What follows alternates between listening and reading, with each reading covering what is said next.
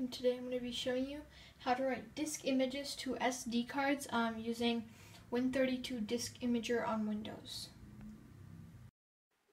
So the first thing we need to do is make sure our SD card is formatted. So we just need to go up to Drive Tools and click Manage, and then we need to go up and click Format and click Start and OK. So now the format is complete. So to write images to SD cards, we need to use a program called Win32 Disk Imager. And so to download it, you just need to go to this website right up here, sourceforge.net/projects/Win32 Disk Imager. And you just want to click download, and then you just need to set it up. But since I already have it downloaded, I'm just going to go and click, you just need to go click on this file icon. It's loading, and then I'm just going to select a disk image file,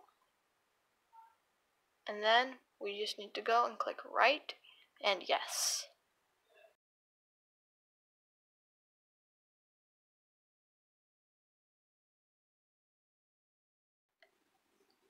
Say you download a file that has .xz at the end, such as this one right here.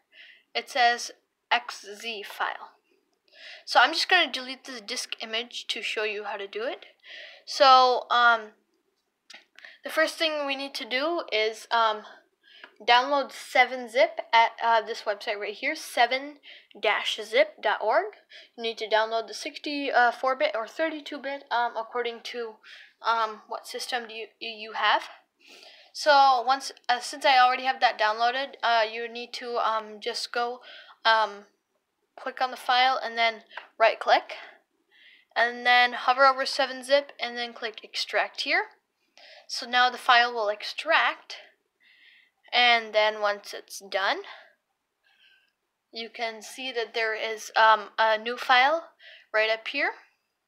So now you can just go into Win32 Disk Imager, click on the file icon,